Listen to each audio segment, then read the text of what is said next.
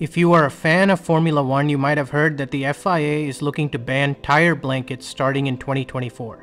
In this video, we will look at what tire blankets are and how they impact Formula One races. Let's get started.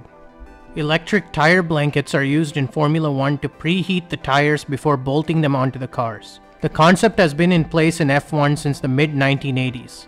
In recent years, there has been discussion of banning tire blankets to reduce energy consumption and to save costs. The main opposition to banning tire blankets has been safety concerns. Cold tires can lead to drivers locking up and being unable to turn, which could potentially lead to more crashes. Even with the use of tire blankets, you might have heard drivers and teams often complaining about not being able to get the tires into the proper working range. In some circuits, drivers purposefully take their outlap after a pit stop very slowly to get the tires up to speed. Now imagine without tire blankets, this 1 lap warm-up time could extend to 2 or 3 laps. This would have a significant impact on the overall race time and race strategy. Now let's look at some specifics. In 2021, the FIA introduced a maximum tire blanket temperature of 100 degrees Celsius for front tires and 80 degrees Celsius for rear tires. For the 2022 season, this number was dropped to 70 degrees Celsius for front and rear tires. Currently, plans are being discussed to drop the maximum tire blanket temperature to 50 degrees Celsius for the 2023 season. Ideally, this drop would help prepare the teams for the 2024 season when tire blankets would be completely banned. The idea to ban tire blankets is a controversial one and it's being hotly debated.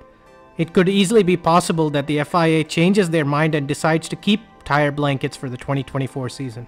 To combat safety concerns, Pirelli, the official tire supplier for Formula One, is making considerations to change the fundamental composition of the tire for the 2024 season.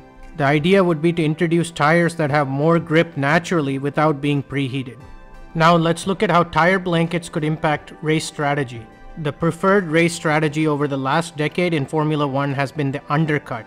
Under this strategy, the trailing car would pit first and put on a new set of tires. With the new tires, the trailing car would put in a significantly faster lap times. When the leading car pits, let's say 3 laps later, he or she would have lost a significant amount of time and would come out behind the trailing car after the pit stop.